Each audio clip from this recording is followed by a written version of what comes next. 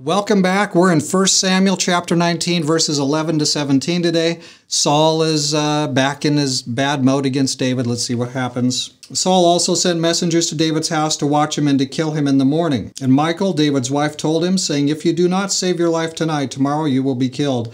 So Michal let David down through a window, and he went and fled and escaped. And Michal took an image and laid it in the bed, put a cover of goat's hair for his head, and covered it with clothes. So when Saul sent messengers to take David, she said, "He is sick." Then Saul sent the messengers back to see David, saying, "Bring him up to me in the bed, that I may kill him." And when the messengers had come in, there was the image in the bed, with a cover of goat's hair for his head.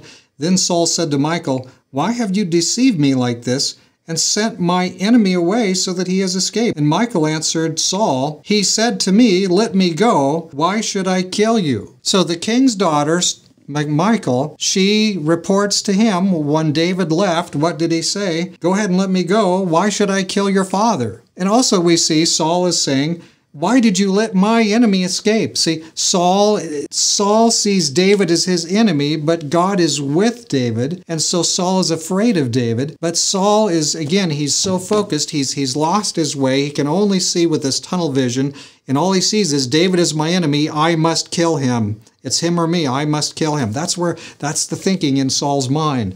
And so even that he would kill his daughter's own husband, the hero of Israel, the one who slew Goliath, that none of that is entering into Saul's mind. Saul's mind is, I'm going to kill him. If he's sick in his bed, so much the better.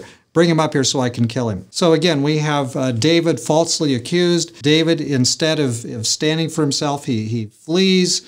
This man has declared him his enemy. Sometimes people may declare you or I to be their enemy. We may not be their enemy, but we may be seen in their eyes as being their enemy. And nothing we can say or do seem to make any difference. At that point, what do? You seek the Lord for wisdom about what to do or what not to do next. And many times we need his help for what not to do next. Many times the human parts in us would come up and fight back and resist in defense and stand on our own defense and make a big protest. But that may not be, and it perhaps often is not God's purpose. God will have us go in a different direction. We may even have to move thousands of miles in his service. And that's okay. That's okay. The Lord can be with us anywhere on planet Earth. We can serve him and let him deal with the bullies. And he will. And we don't need to be happy about how he'll deal with the bullies. We just need to trust him.